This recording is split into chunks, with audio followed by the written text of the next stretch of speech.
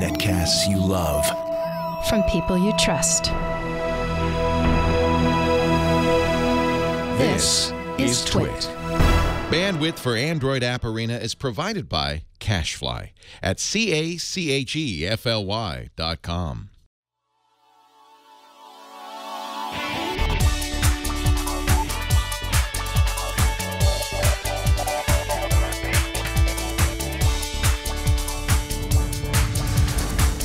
This is Android App Arena, episode 62 for Wednesday, September 9th, 2015. Your apps. This episode of Android App Arena is brought to you by Braintree. If you're working on a mobile app and searching for the right payments API, check out the Braintree V.0 SDK. With one simple integration, you get every way to pay.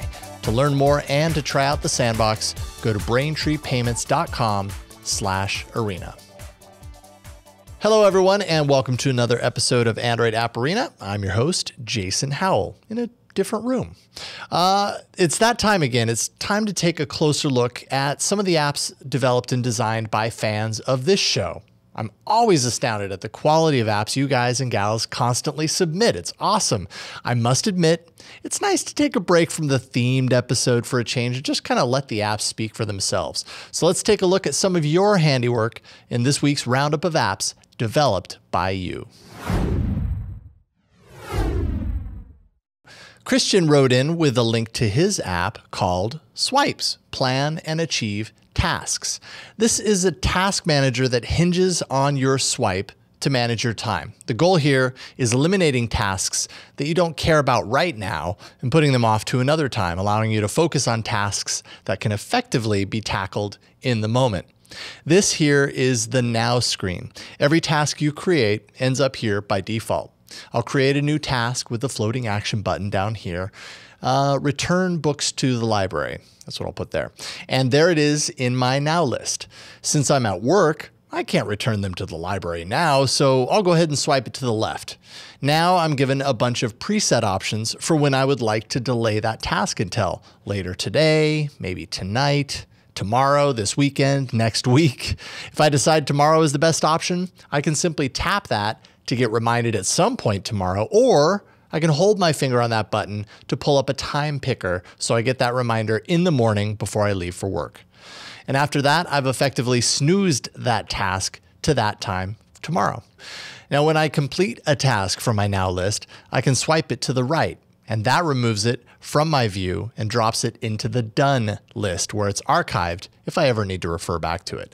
Swipes integrates with Evernote, which means any note created inside Evernote using Swipes as the tag will be automatically imported into Swipes, given that note also has checkboxes active.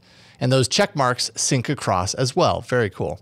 Swipes also has a nice home screen widget for adding to the list on the fly, as well as managing your tasks on your homepage. And it's fully cross-platform. There's even a web app. Find Swipes for free in the Play Store. Next up, an app that allows you to do with your phone what I used to do as a kid. And it was like peering into the window of another world. My grandpa gave me an ancient radio tuner, and I spent countless nights crouched around it, tuning in different frequencies that allowed me to listen in on local police dispatch and fire communication. If I got lucky, I'd also hear some amateur radio, and you never knew what you were going to get with those. Scanner Radio was submitted to me by the developer, and it's a ton of fun. Plus, thanks to the internet being, global, I'm not limited to picking up transmissions from my immediate location. First, it's important to note that all scanner audio is actually provided by volunteers who've purchased a scanner of their own, and they've signed up for websites that allow them to rebroadcast the signal. Those are the feeds that the developer of Scanner Radio is actively picking up inside the app, but it goes to show how much of a community effort this kind of activity is. You start out with the top 50 scanners from Scanner Radio's wide assortment of sources. Tapping any source loads the stream, and you'll begin to hear whatever is happening in real time. Scanner Radio knows that some of these sources can be noisy and not quite audiophile quality, so with the Pro version, you're given an equalizer section that you can use to carve the audio into a better sounding stream. You can also amplify what is often a relatively weak transmission, and these settings are saved per stream, so each can be very different. You might want to keep it local so you can peer into what's happening around you. And if that's the case, just tap into nearby scanners. There you'll retrieve a local directory of rebroadcasted transmissions. If there are any scanners you want to follow closely in the future, just tap the star. And now it's added to your favorites list forever and ever. And of course, new transmissions are being added all the time. And you can find those newbies in the new additions section.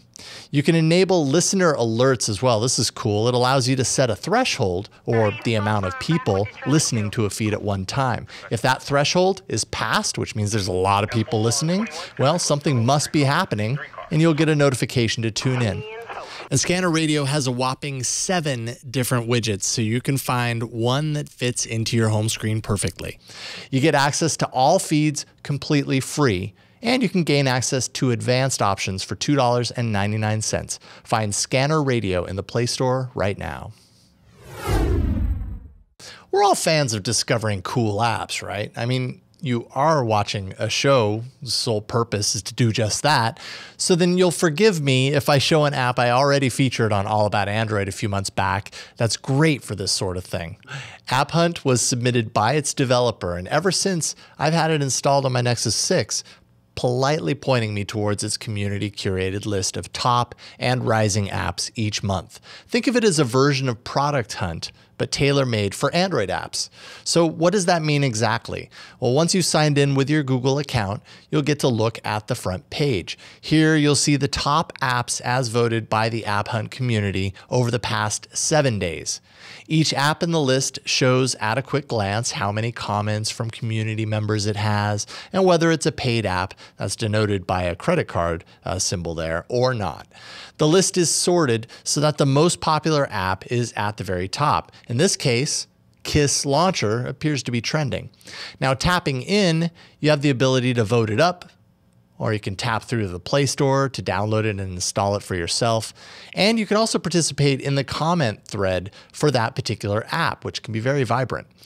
Now, in the list, you can change the sort to show the latest submissions at the top instead, meaning you can keep track of cutting-edge additions before they start to trend up. Now, Top Past gives you access to the archives, months past, essentially the top apps from each of the previous months, which is a good place to go digging for apps you've missed.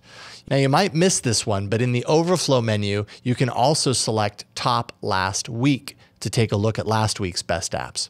Too bad you can't swipe through week by week, though. Someday soon, hopefully they'll add that. Overall, AppHunt is designed very well, and an app like this requires an active community to be of benefit. Thankfully, AppHunt has just that, even while still being a little below the radar. It deserves more radar. Find AppHunt for yourself in the Play Store right now. Now, I'm positive there are plenty of people who are saying to themselves, Self, I really need to submit my app to Android App Arena, and maybe someday he'll show it off on the show. To which I would say, Self, and by self I actually mean you're right. You can do that. Just email me, arena@twit.tv with your amazing creation, or you can submit it to the subreddit at androidapparena.reddit.com. Don't think, just do it. I'll be looking forward to playing around with your app sometime soon. All right, before we move on, let's thank the sponsor of today's episode, and that's Braintree. This is code for easy online payments. If you happen to be building a mobile app and you're searching for a simple payment solution, you'll want to check out Braintree. The Braintree V.0 SDK actually makes it easy to offer multiple mobile payment types. You can start accepting PayPal, Apple Pay, Bitcoin, Venmo, cards, soon to be Android Pay, and more, all with a single integration. It's simple, secure payments with code that you can integrate in minutes. And developers, this is all about you. Don't worry about taking days to integrate your payments. With Braintree, it's literally done in minutes. And if you don't have time, you can actually give them a call. They'll handle the integration for you and walk you through it. The Braintree code supports Android, iOS, as well as JavaScript clients with SDKs in 7 languages: .NET, Node.js, Java, Perl, PHP, Python, Ruby, and it's elegant code, clearly documented. 10 lines of in-app code, that's it. Braintree gives you an easy way to accept multiple payment types with one simple integration. Quick, knowledgeable developer support if you happen to have any questions. And you can start accepting Apple Pay, PayPal, Bitcoin, Venmo, cards, whatever happens to be next, all with that single integration. It's the Braintree V.0 SDK. That's one small snippet of code, and you're all set up in less than 10 minutes. Now, if you want to learn more, and you can, for your first $50,000 in transactions fee-free, you'll want to check out braintreepayments.com/arena. That's braintreepayments.com/arena. And we thank them for their support. All right, up next, how about we take some time to shine a light on that wee little developer that nobody ever hears anything of. Their apps drop and everyone's like, wait, who are they again? It's this week's big app. The little development team that could, also known as Google, upgraded their Street View capabilities last week by introducing a completely redesigned app of the Street View app. You may have seen it before. It's actually a lot of fun to play around with now. Street View, of course, is how Google has mapped the world's streets with their globe-trotting vehicles sporting spherical cameras on top that capture everything. This gives you a 360-degree viewing experience after the fact. Well, a few years ago, Google brought photospheres into the Android camera that allowed anyone to take 360-degree images with their phone. Now, with the redesigned app, those photospheres, coupled with Google's own insane collection of immersive 360-degree imagery, find a place inside this app.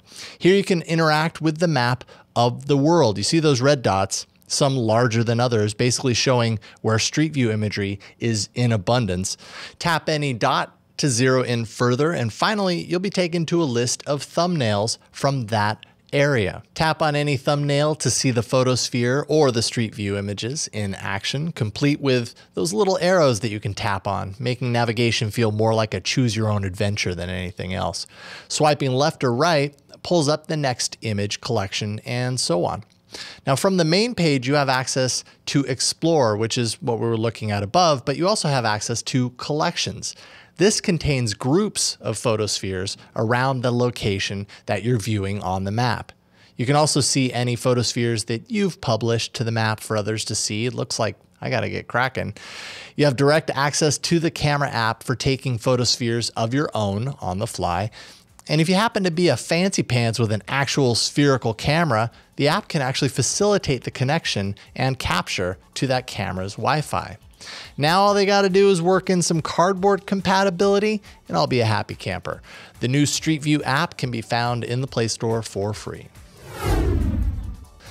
All right, little pro tip. If you hop on over to 140 Keller in Petaluma, California, inside the Google Street View app, you can actually step inside the Twit studio and go on a virtual walking tour. It's almost like you were here in real life.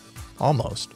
Send me your favorite apps and categories to arena@twit.tv, or you can post those to the subreddit. That's androidapparena.reddit.com, and share them with me and the rest of the world. The show records every Wednesday around 4:30 p.m. Pacific following Tech News Tonight. That's at twit.tv, and then just tap the live button. And if you can't make the live taping, the show will appear later that evening in the feeds, as well as on the show page at twit.tv/arena. All right, that's it, folks. Thank you so much for joining me today. My name is Jason Howell, and I will see you next week in the arena.